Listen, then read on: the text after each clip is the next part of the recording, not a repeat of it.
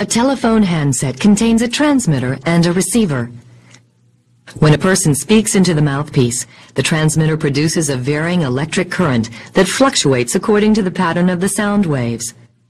When the signal reaches its destination, the telephone's receiver converts the electric signal back into sound waves, and the listener hears a duplicate of the speaker's voice.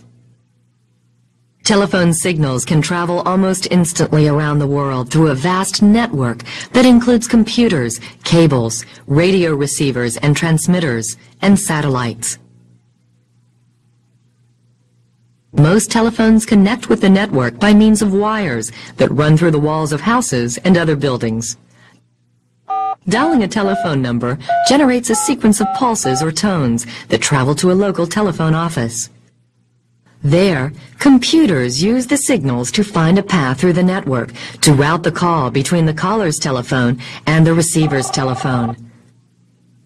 Next, the signals that make up the telephone message are sent through a series of telephone stations that direct or switch the path of the signal.